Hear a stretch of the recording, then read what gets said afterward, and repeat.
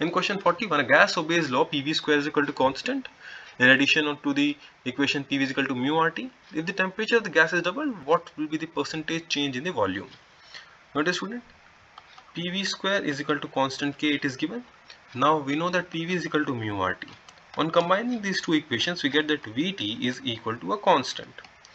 This means that V1 T1 is equal to V2 T2, or V into T will be equal to V dash into 2T. Therefore, V dash will be V by 2.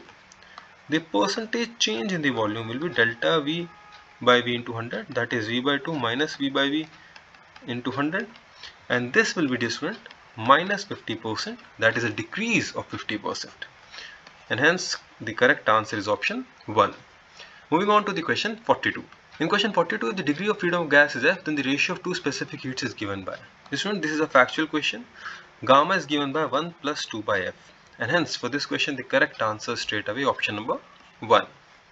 Moving on to the question 43. In question 43, in accordance with the Kirchhoff's law for blackbody radiation, which one is wrong? Notice student, good absorbers are good emitters and bad reflectors, and bad absorbers are bad emitters and good reflectors.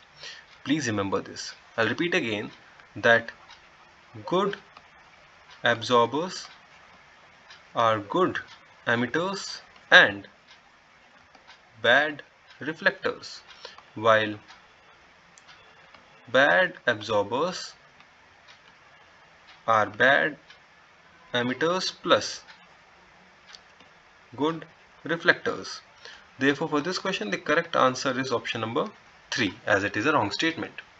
Moving on to the question 44. In question 44, when an ideal monatomic gas is heated at a constant pressure, the fraction of heat energy supplied which increases the internal energy of the gas is. This student, delta U is given as NCV delta T, and at constant pressure delta Q is given as NCP delta T.